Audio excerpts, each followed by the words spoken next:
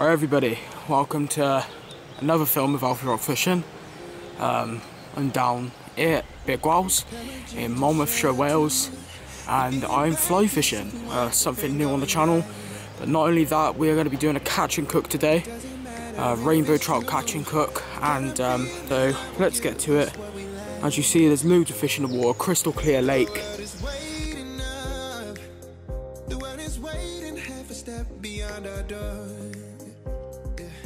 And if it's not enough, I wanna see the stuff the world has got in store.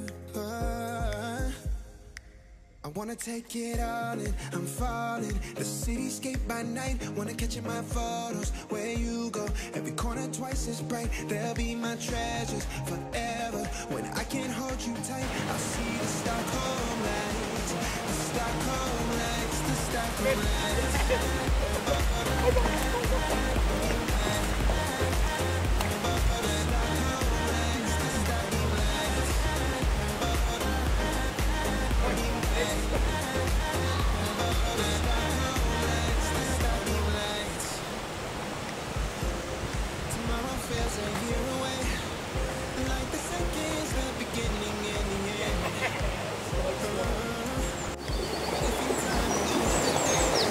Right everyone, so it's currently about 1 o'clock in the afternoon,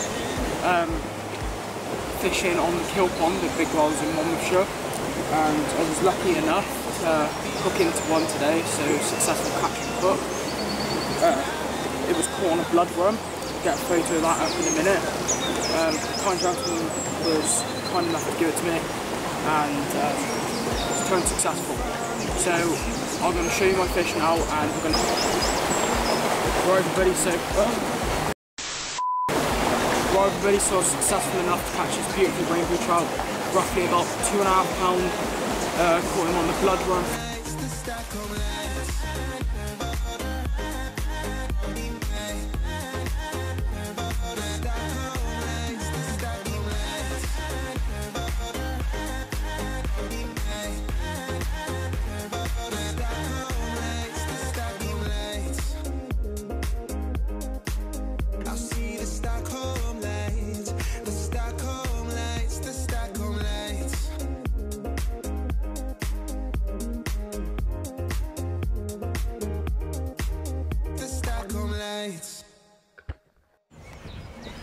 Right everybody, so I've just gone up to the lodge, and the owners, Gary and Sue, have asked me if I can go and catch them another one. Well, one for them, for their dogs. And so that's what I'm going to do, so I'm going to head back up to the kill pond now. I had to go on the gin lake, didn't have much luck after the last one, but I'm going to go back on the kill pond with the bloodworm and hopefully catch another one, so I'll see you guys in a bit.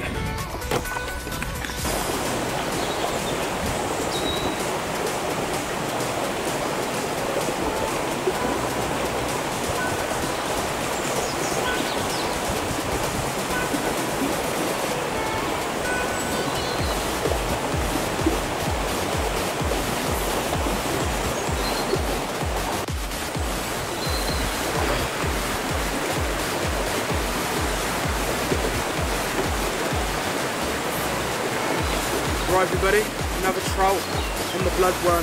This one's for Gary's dogs. Luckily for Gary, I'm going to charge him free for this. But obviously, beautiful weather today, so we've already caught two, and got one for the catch and cook. We've got this beautiful coloured rainbow.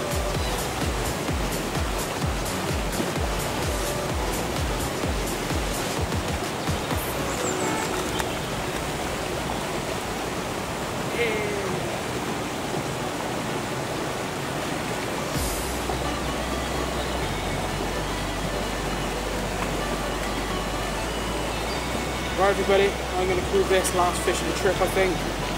Second one for Gary. And yeah, what successful session down Bigwells in Monmouth. I'll leave the link to their website and Facebook page in the description. Be sure to check them out. It's definitely worth a visit. As you see, beautiful trout like this. And lovely owners, Gary and Sue. Gary cooks up a good breakfast, so definitely come down there for that. And we'll wait to end the session. Alright everybody, we're out in my garden now. Just got back from fishing. In the end I had 3 fish. Just a quick thing. My dogs bark in the background, just ignore them, they're a pain in the ass. But here we go. Got our trout that we caught. Let's get him on the chopping board.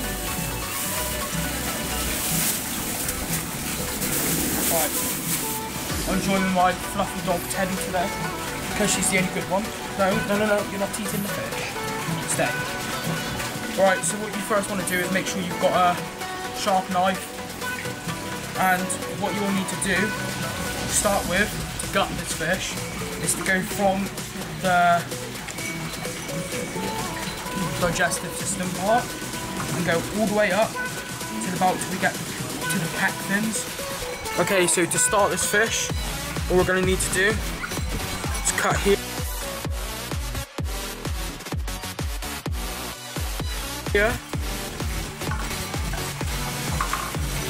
all the way up to about start here. Start of the thing, I'm just going to rip it out to about there. Then all we need to do is, you'll notice you'll feel a lot of restriction from the head. This is the tube that connects the digestive system. Just get a bucket of water like so, and then just wash them out a little bit, get all the nasty stuff out, all the little bits here and there.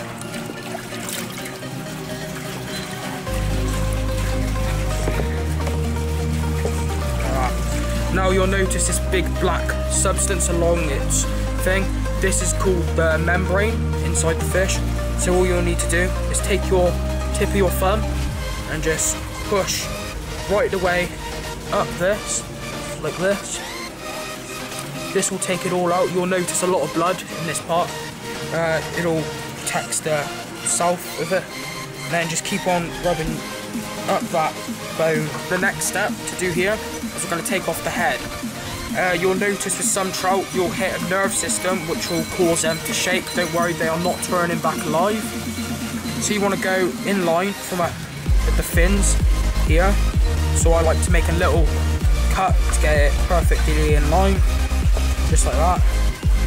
Just so you know where you're cutting, and then a little slice on the top, all the way down, like that. Then just take the head off.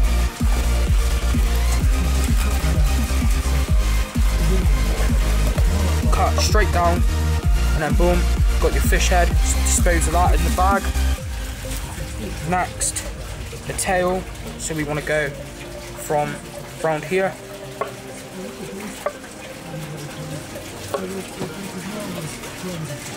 So we're going to cut that. The tail is usually the part where they'll flop. Oh, this guy didn't do it this time, luckily for us. And you'll get a nice slab of body meat from the fish. You'll get these 2 fins here. You can cut that off after it's cooked. I recommend keeping them on whilst they're being cooked. Dispose of that in the bag as well. And it's your choice whether you want to scale them. I like to take a few off because sometimes they can get a little bit stuck in your teeth. So all you need to do with this is just light strokes, like so.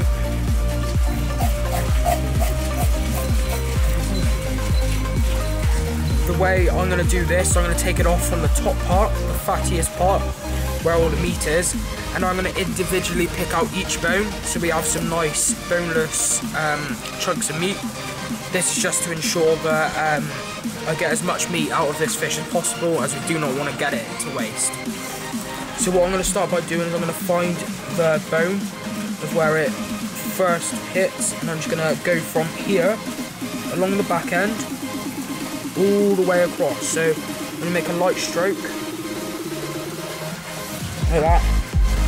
I'm going to go very slowly, make sure I get a nice cut just across there, like that. That's just the start to our fillet. As you see, we've got some beautiful fish meat. So I'm going to do that for this side as well, just because it's a lot easier instead of cutting it all off at once. Go right across that spinal cord.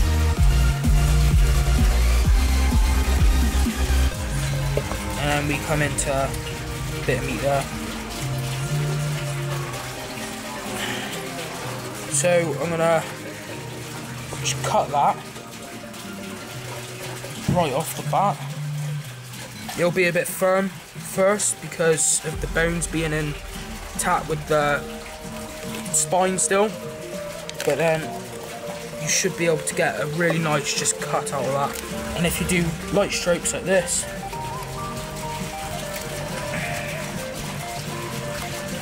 you get a nice fillet. So then we're going to do the other side, and then here we go, 2 beautiful fillets like that. So to individually pick out the bones is very simple. All you need to do is just pull them out. Sometimes it's best to use a pair of tweezers, which is a lot easier.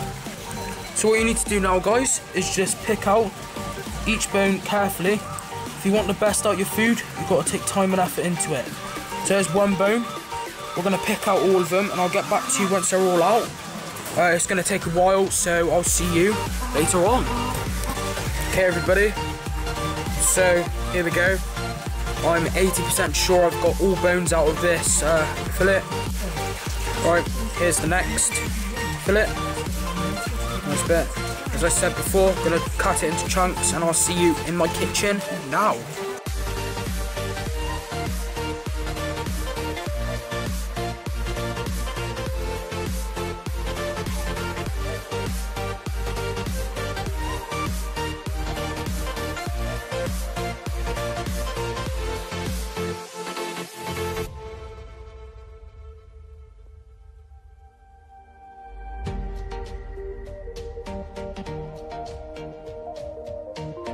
Right, everybody, I had a look in the pantry because I didn't go to the shop, and I'm just going to put in a few seasonings that I think will taste nice. So we got crushed chili, we got Himalayan salt, paprika, garlic granules, onion granules, and we need flour.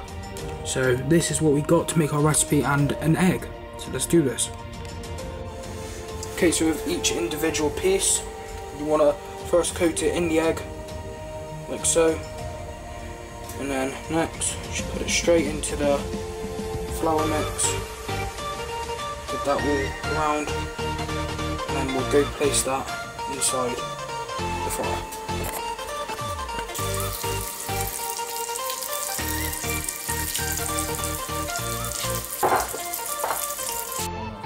Go on now and try the fish that I made.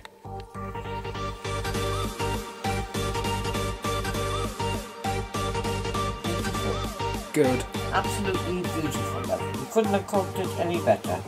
Thank you, Nan. Love you. Love you too. Right, everybody, so here's the dish that I've made.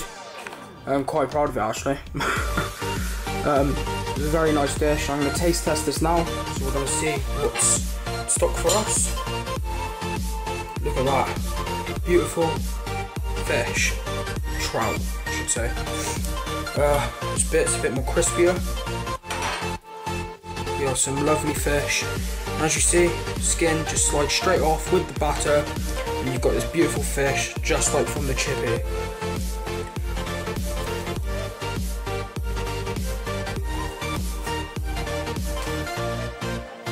That is spot on. That is really nice. So I'd like to thank you guys for watching this video. I don't usually do caption cooks, but decided to do one today, so I'd like to thank you for watching, and stay in tune for more, because there's going to be more content like this. So I'll see you in a bit.